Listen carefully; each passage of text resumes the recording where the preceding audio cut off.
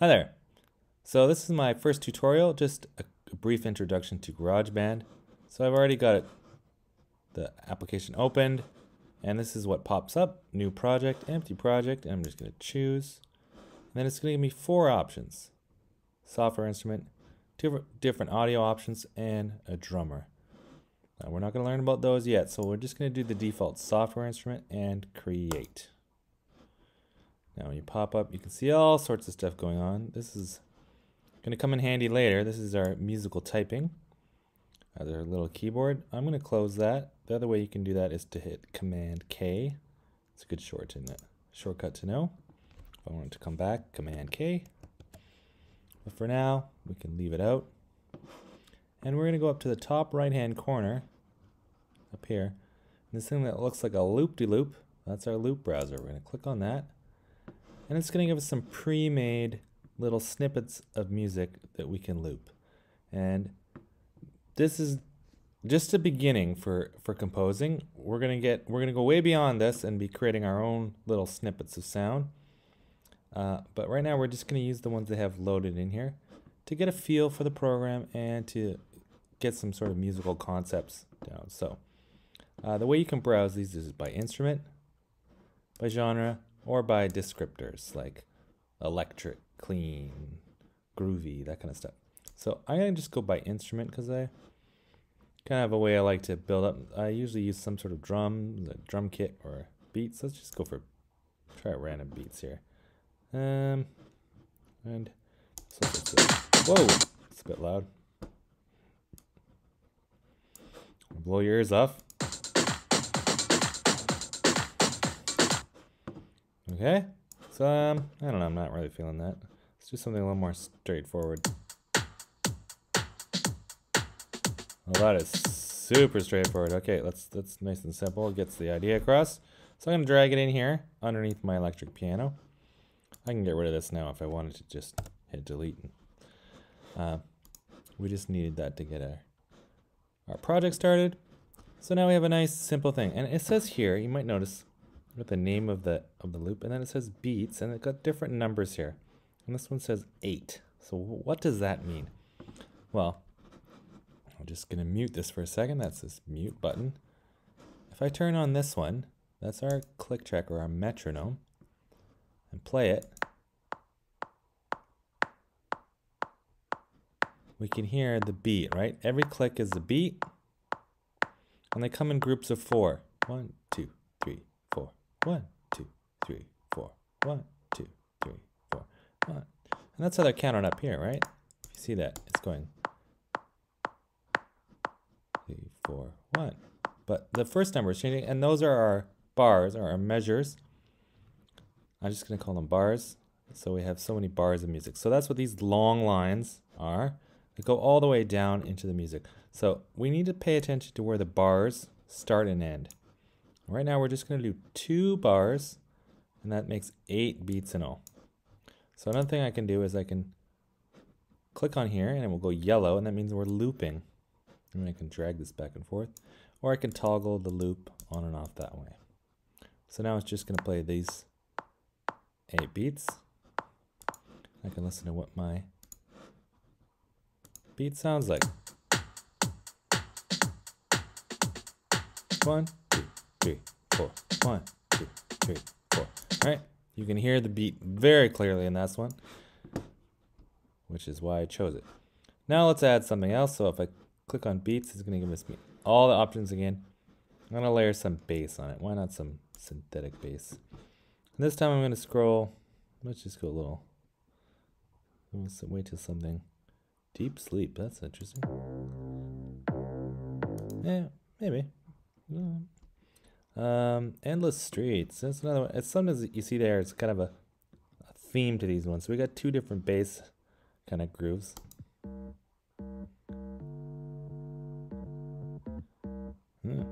Why not? Why not? Let's just go for it.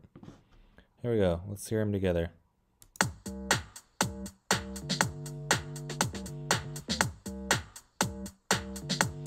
I'm grooving. Yeah. Okay. We got a beat. We got some drums. Next, on top of our percussion and our bass line, it's nice to have something more playing some chords or playing some kind of atmospheric stuff. So again, we can go and see what's here. Piano, synths, electric piano. All of those ones will give you that sort of groove. All right, so why don't we try electric piano this time? And I'm looking for something fairly short. Funk. Yeah, I don't know. Neon dreams. I don't know. Maybe we'll try. Maybe we'll try the synths here. And anything that's kind of fairly. Let's go way deep in there. Why not? Let's go for it. Plank sleevely. Pirate. Yeah, whatever. Let's just go for it. All right, here I go. Oh yeah.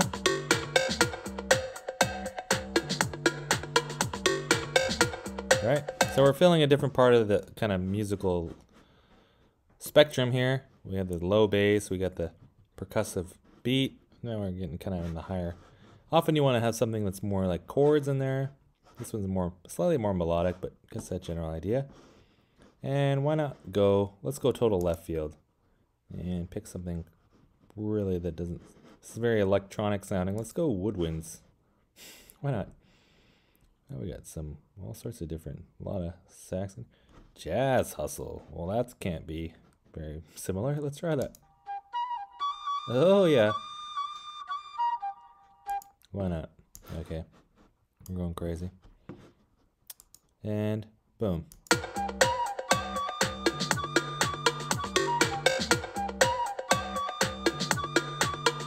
Well, that's certainly different. And different, in this case, is pretty good. So we're just building layers. This sounds weird, just looping. So what I'm going to do is I'm going to stop the looping. And let's try stretching it in this direction. So that you can do that. If these are longer loops, you can actually change, like I could shorten this one, but it doesn't get any longer than 8. But I can go to the top and then loop it. All right, see if you can grab it in the right spot. You get 2, that's lengthen or shorten, and that's loop. And we're gonna just loop this one out for a while. Whoa, that's pretty far. Let's 24. Sure, why not? Make it. That's fairly long, and you can stretch the bass out and have some things come in later. All right, so this is one of the techniques you'll hear in a lot of songs. But everything doesn't start at the same time. All right, so.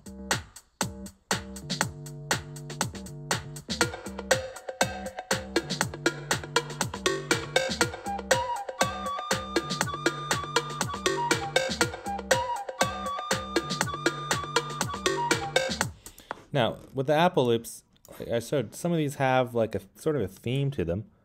So since this flute is kind of our lead sound, we can take some of these other jazz hustle flute things in here and just kind of, oh yeah, that's cool. Let's just put that there, and then maybe we'll do that other one and end off with, oh, that sounds like an ending right there. Let's pop that one there. Maybe give this one a little space. All right, so we're just trying to a little mess around with the flute. Have our synth come in. I can copy this, and if I just click to different spots, as long as this is highlighted, if I paste there, I'll just pop it in. All right. That was kind of our ending, so let's drag that one there. And Endless Streets, that was our bass sound. Hopefully I'm not going too fast for you here. I'm gonna just go back to it. That was synthetic bass. Scroll down back to that section. I'm gonna try some of these other different bass sounds. that's kind of fun. That sounds like a good beginning. What do we shorten this? Oh, not like that. Where's the loop side? I just have to move it, shrink it, and we'll throw in our bass swell instead. And we have some more similar themed bass groove. We'll just add that one.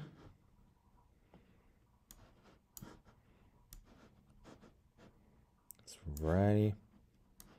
And why don't we do our bass swell in there too? There you go. We got some things coming in and out. I'm just kind of playing around. Now let's hear what this sounds like. The principle that I'm following though is that I'm having instruments come in and out and change. There's some repetition, right? The loops help to give you something that's familiar, but then you have variety mixed in. So here you go.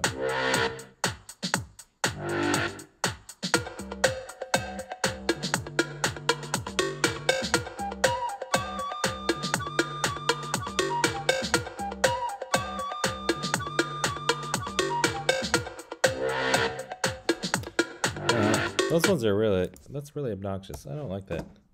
Not taking that. I thought that was going to be potential, but I'd rather just have the bass drop in and out than have that. Right.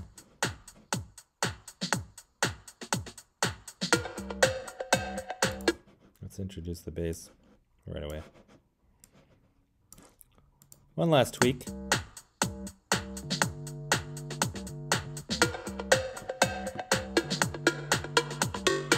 Sometimes you try something, it doesn't work, sometimes it does. Trust your ears.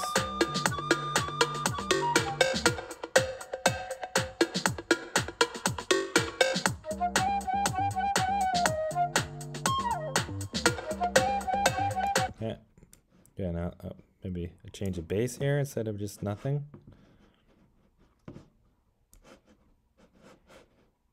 I'll go back and give it a listen.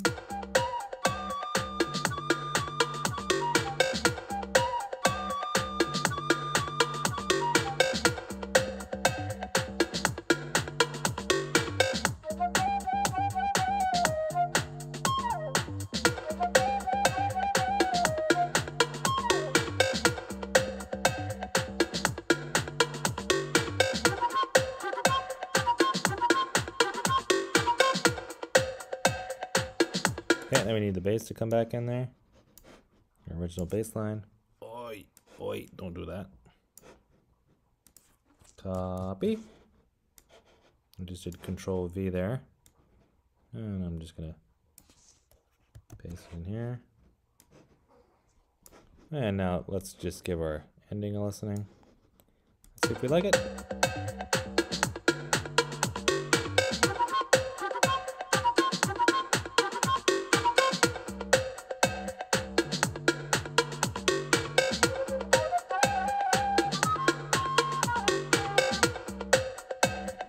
And our ending.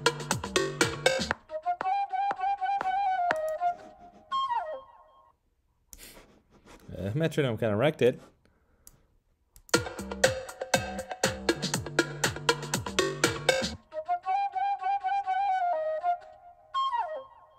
Not quite the ending was on, but that's enough work on this. You kind of get the idea.